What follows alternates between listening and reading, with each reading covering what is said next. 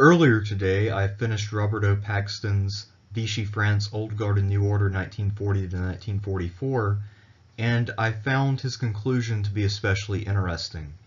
He wrote this book in 1972, and since he wrote at a time when there had been enough distance between the World War II period and the present, there was enough time to really assess things in a broader lens without losing the immediacy of the moment. In other words, it was still living history. Most of the people who were talking about World War II in the 70s had actually experienced it. So it was an interesting moment in history. And it's a perspective that we can't really recapture without revisiting these older books like this. I assume this book's been out of print for a while and that it's not easily accessible, so I will read the final section called a moral balance sheet, so that way you can determine if this book is right for you or not. So, page 380 to page 383, a moral balance sheet. There is finally a grave moral case to be made against the Vichy elite. There is, first of all, the charge of using the defeat of 1940 for narrowly sectarian purposes, to seek revenge upon the Popular Front and to remake France along new lines, no less partisan than the old, and in the service of narrower interest. This does not mean that they had plotted the defeat of France in advance, but their domestic enmities were so all-consuming after 4 years of the Popular Front and its successors that they committed the most elementary of political errors. They wrote new laws under an armed foreign occupation. There is also the charge of abetting the further internal division of France. No other major occupied country entered the war so torn. No other major occupied country used the occupation as the occasion for such a substantial restructuring of domestic institutions. When biographies of Marshal Pétain began to appear in 1966, it became regular practice to blame the poisons of division attending the liberation upon de Gaulle's rigorous sectarianism and the upwelling of revenge encouraged by resistance lawlessness. A will to healing reconciliation coexisted within the liberation forces alongside a well-justified determination to purge and punish the collaborators, however. It was most visible in the Liberation Army, a successful amalgam of Armistice Army, Free French, and Force Française Libre under two ex-Pétainiste officers. I'm not even going to try to pronounce those two names. One is, well, I'll just say it. You can figure it out if you know how French works. You have to have a sinus infection to pronounce it correctly, of course.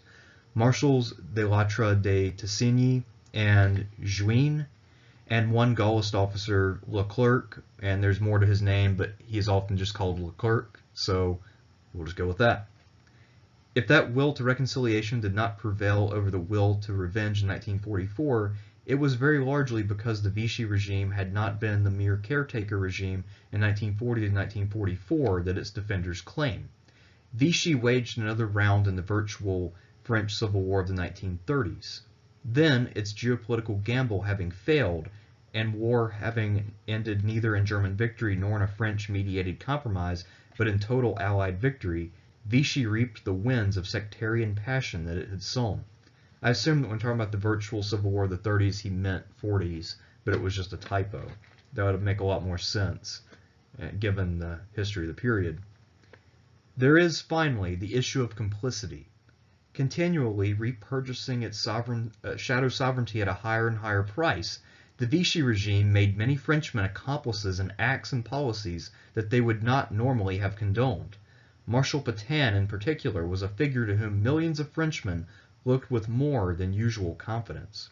After the total occupation of France in November 1942, or at least after the constitutional crisis of November to December 1943, it was time to cease lending the stamp of one's approval to an enterprise that no longer worked. Old age is a shipwreck, as de Gaulle observed, but Germans who met Pétain in 1943 still found him fresh and alert. Moreover, he was surrounded by men whose brilliance of preparation and of administrative career made them superior to the Third Republic leadership of the late 1930s. These able and intelligent men led other Frenchmen deeper into complicity with the besieged Third Reich's last desperate paroxysms. The final solution: forced labor, reprisals against a growing resistance. What can explain such egregious choices? Tactical motives, the hope of saving France from worse, cannot explain the complicity after November 1942. Of the four elements composing the Vichy bargaining position, military defeat, continuation of others in the war, the stranglehold of German occupation upon the richest two-thirds of France, and the exclusion from German grasp of the French fleet and empire, only the last one was ever within Vichy's control. After the total occupation of France, the scuttling of the French fleet, and the return of French North Africa to war in November 1942, Vichy no longer had even that leverage. Life was clearly no easier for Frenchmen by then than for the totally occupied Western European countries. Clearly, other motives led Frenchmen deeper into that final complicity. Bureaucratic inertia and blindness to considerations beyond the efficiency of the state were among them. Beyond that was the attraction of the national revolution for its partisans. At bottom, however, lay a more subtle intellectual culprit: fear of social disorder as the highest evil. Some of France's best skill and talent went into a formidable effort to keep the French state afloat under increasingly questionable circumstances. Who would keep order, they asked, if the state lost authority? By saving the state, however, they were losing the nation. Those who cling to the social order above all may do so by self-interest or merely by inertia.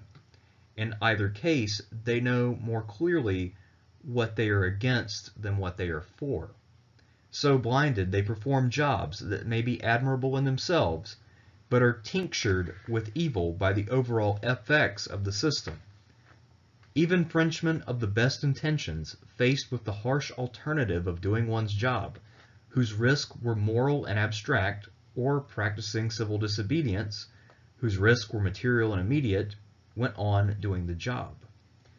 The same may be said of the German occupiers. Many of them were, quote, good Germans, men of cultivation, confident that their country's success outweighed a few moral blemishes, dutifully fulfilling some minor blameless function in a regime whose cumulative effect was brutish. Readers will prefer, like the writer, to recognize themselves in neither of these types. It is tempting to identify with resistance and say, that is what I would have done. Alas, we are far more likely to act in parallel situations like the Vichy majority. Indeed, it may be the German occupiers rather than the Vichy majority whom Americans, as residents of the most powerful state on earth, should scrutinize most unblinkingly.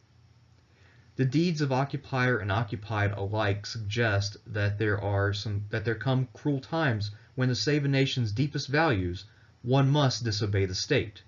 France after 1940 was one of those times.